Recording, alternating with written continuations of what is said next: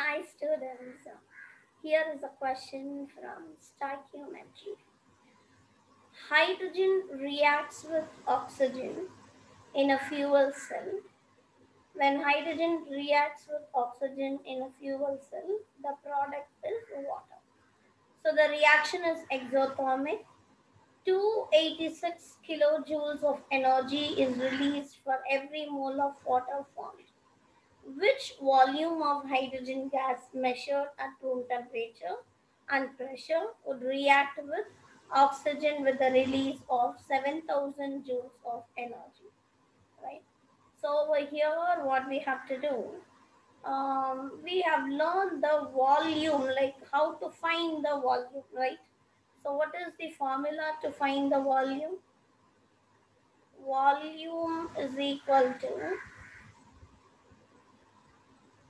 moles into volume of any gas at RTP is 24, right? Because it is a gas, hydrogen gas, volume of hydrogen gas.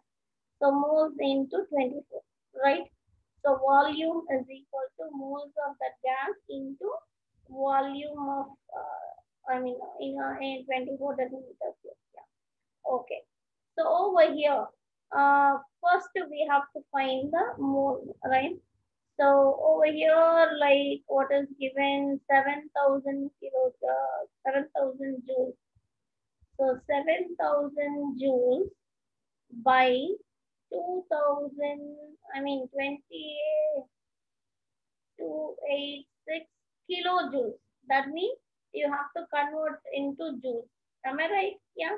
So 7,000 by this one, 286,000 kilo. 86,000 joules. Yeah. So when you divide this, you get 0.0245. Am I right?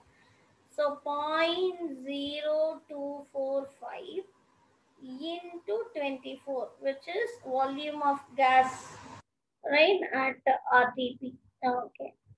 So this into 0.0245 into 24 is 0.587 decimeter cube.